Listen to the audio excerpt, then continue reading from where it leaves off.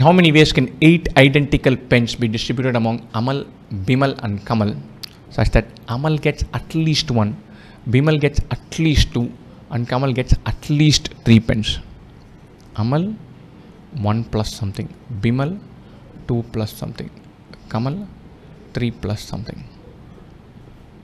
And let's say 1 plus x, 2 plus y, 3 plus z.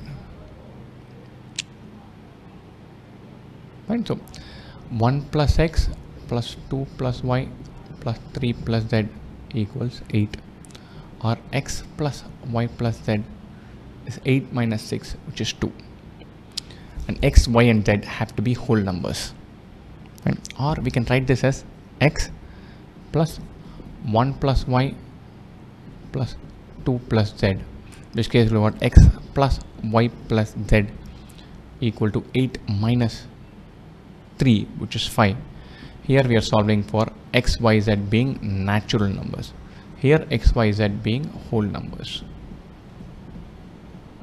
And both are same. You can redefine this any which way. So we can call it 1 plus y, 2 plus z, where x, y, z are natural numbers. At least 1, at least 2, at least 3. Or 1 plus x, 2 plus y, 3 plus z, where x plus y, x, y, z are whole numbers.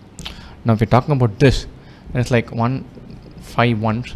Some 2 slots we need to put a plus symbol out of these 4, which can be done in 4C2 ways, which is 6 ways. We can even list down and find. We have A, B, K. Give him 1. Let's give Bimal 2. 1 plus 2 is 3. We need to have total of 5. Amal being 1, this could be 3, this could be 4.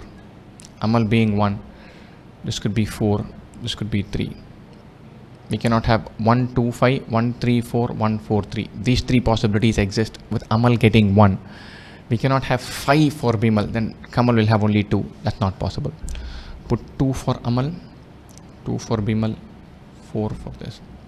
Or 2, 3, 3. We cannot have 2, 4, 2. Amal having 3, Bimal having 2, 3 plus 2, 5, 5 plus 3, 8. With 3, that's the only possibility. With Amal gets 4, then Bimal 2 and Kamal 3, that's not possible.